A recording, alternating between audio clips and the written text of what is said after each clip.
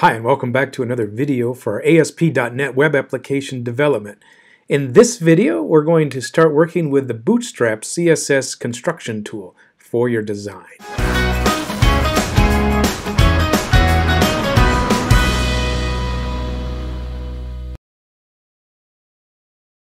Now, if you are lacking time or artistic talent, then Bootstrap will make your life easy. It will make your site responsive and decide a lot of things for you. If you are a CSS expert or you are very artistic, then you probably will not like Bootstrap because it takes away all of your creativity. So, since I'm going to assume that a large number of you are new to CSS, then Bootstrap will probably be a good place to get started. So what is Bootstrap going to do for us? Well, it's a library that provides you with predefined styles as mentioned here. And so we're going to figure out how to install it into our Visual Studio project and make it appear on the screen. I'm only going to show you a small part of what Bootstrap can do for you. But if you're interested in knowing more about it, there's a great website that I probably don't even need to mention if you're into tutorials. w3schools.com has Bootstrap 4 and everything you need to know about it. So if you're unfamiliar with Bootstrap, then that's a great spot to get some very quick examples of how it works. What you probably need more help with is how to run this system called Nuget. So Nuget is a package manager. It's the part that goes out and finds libraries and dependencies, automatically downloads them, and includes them into your application. So if you're familiar with other languages, you'll probably have heard of Maven for Java with Eclipse, or Gradle if you're an Android Studio developer. Nuget is a package manager that is used for C# and Visual Studio. So I'd like to point you to the official Microsoft webpage on what is Nuget and what it does. So you can read through the information here and how to use it extensively for all of its features. But in the following few minutes, I'm going to show you how to use it in the case of getting Bootstrap installed. Alright, so let's return to the Visual Studio Development Kit, and I'm going to install Bootstrap using Nuget. So if I want to start Nuget, I right-click on the project title. In this case, it's Customers. And then I'm going to choose Manage Nuget Libraries. So the first thing we notice is that we have a list of packages that are already installed. You can tell because I'm on this tab called Installed. So I have jQuery and validation and other things for MVC. So there's a lot of pieces already in my application that were installed by default. I want to browse for some new ones. So I'm going to search for the word Bootstrap and see what's in there. So I'm going to select Bootstrap, and you can see that the latest stable edition is 4.4.1. So I believe this will work. However, in a previous event I had to choose an older version, but we'll see how this goes. I'm going to choose 4.4.1 and install it. Alright, it appears that the update was completed.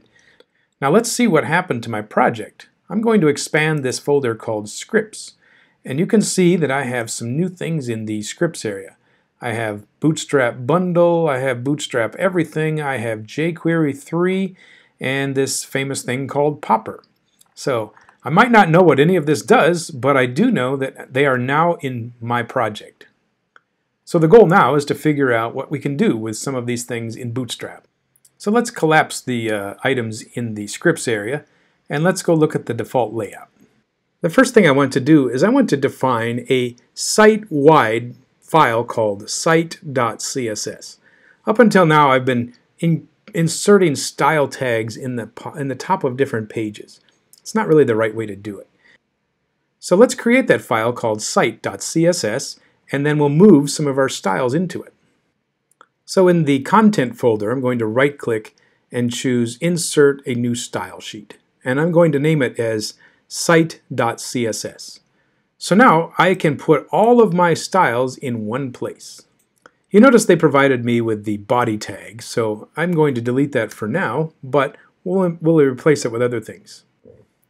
Let's start with the default layout, and let's cut out all of the stuff here for the word footer. So I'm going to Control X, and I'm going to move it over to the style sheet.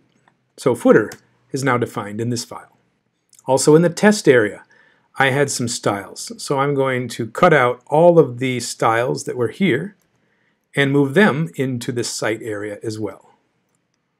So now back to the test area, I should be able to delete the other items that were called style. I should go back to the default layout as well. I no longer need the style section here. So let's save both of those and run the program. So you can see as I run the program, the styles remained exactly as they did before. However, now I have combined all of my styles into one file where they're easily managed. Next, I want to include the Bootstrap style, and we'll see if that has a dramatic effect on our page as well. So I'm going to go to the root/content again, and this time I'm typing in Bootstrap. There are a lot of Bootstrap styles. Now the two choices that you really have to pick from are bootstrap.css, and then there's another one called bootstrap.min.css. Now, why would I pick the min? Well, the min part has all of the files reduced in size. So we can look at the actual styles for a second here. Let's go ahead and click on Bootstrap CSS. I'm in the content folder. And you can see that there are pages and pages of styles. So let's just see what all of these things might be. They all look like they're aligning and coloring and doing things that we would do in CSS. So that's a normal looking file. Let's go look at the one that has the min option.